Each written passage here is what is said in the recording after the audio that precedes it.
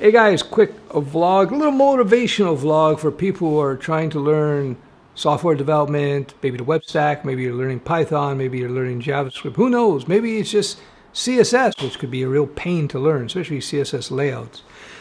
Let me lay down a few truthoids. I don't even know if that's a word, I just invented that. A few factoids, a few facts about learning to write code and to be a developer. First of all, for most people, it's a bit of a challenge because when you're learning how to code for the first time, your first language or your first set of languages, you're literally learning how to think in a different way. No exaggeration, you're learning how to think in a different way.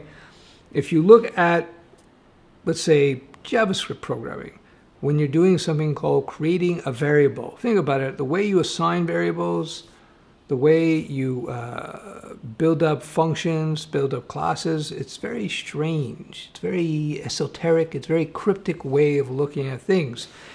And that's just the way it is. Now, maybe that's why nerds who are super nerdy have trouble communicating with people because they think in a different way. Anyhow, if you're having difficulty and you're learning any programming language, any coding, any type of development, it's normal for people to have difficulty the first time you're doing it because you're learning literally a new way to speak, as I just said, not to speak, to think, as I just said. And as a result, you're going to hit some roadblocks. So here's some tips. Number one, as I've said in other videos, when you're learning anything new, really, frequency is more important than the amount of time you put into it. So let me translate that into non-nerd.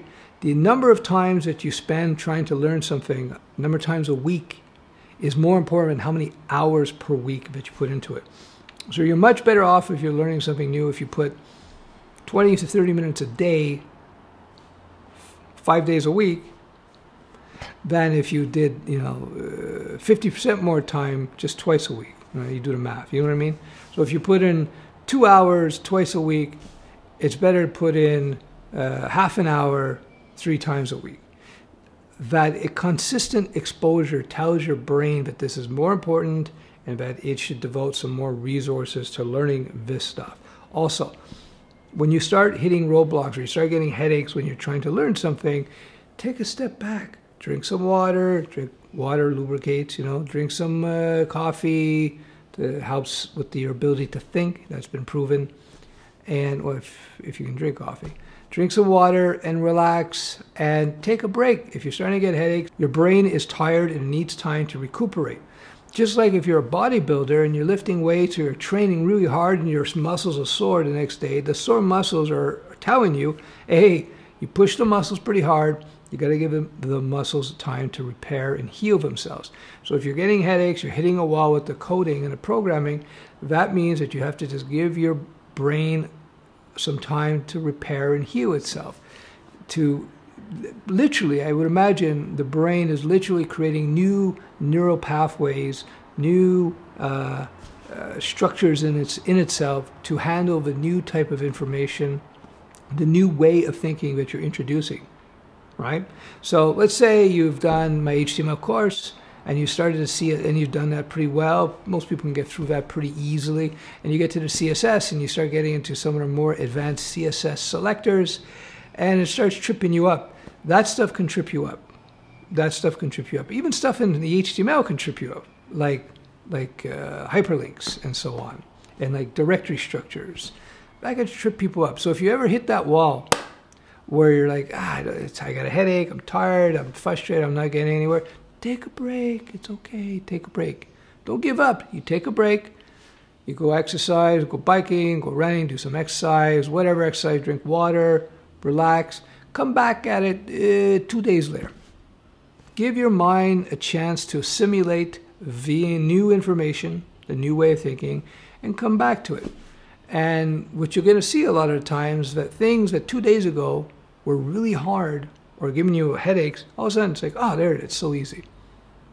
And you come back, and if it's still hard, you're still having difficulty, just do that 20 minutes.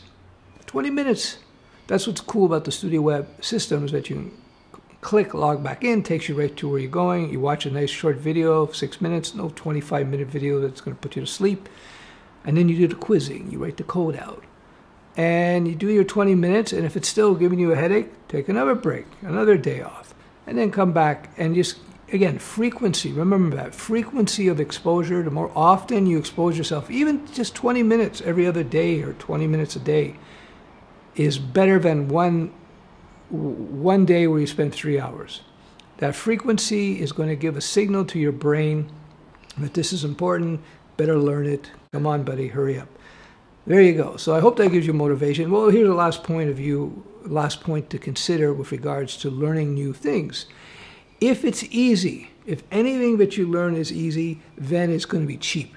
It's going to be common because everybody's going to be able to do it, and it's going to be less valuable. If something is hard, that means you're doing something that's valuable, something that has value.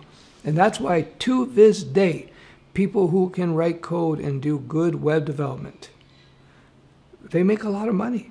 There's a reason why coders are paid a lot of money versus, say, working at McDonald's or being a waiter or something.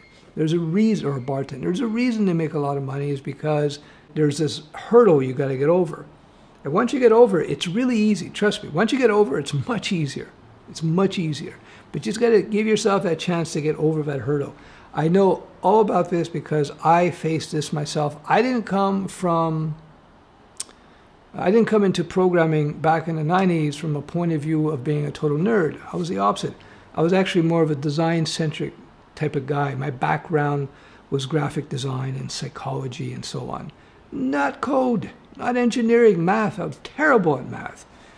But nonetheless, I pushed through, daily exposure, consistent exposure, write code, make mistakes. Don't be afraid to make mistakes. Write code, give yourself a rest.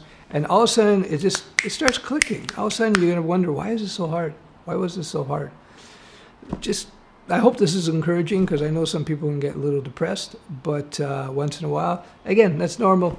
Always think about this. Whenever you're doing something that's hard, that means it's worth something. And that means it's worth doing. If something is easy,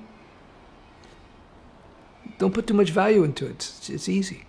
All right. I hope that helps. Ciao.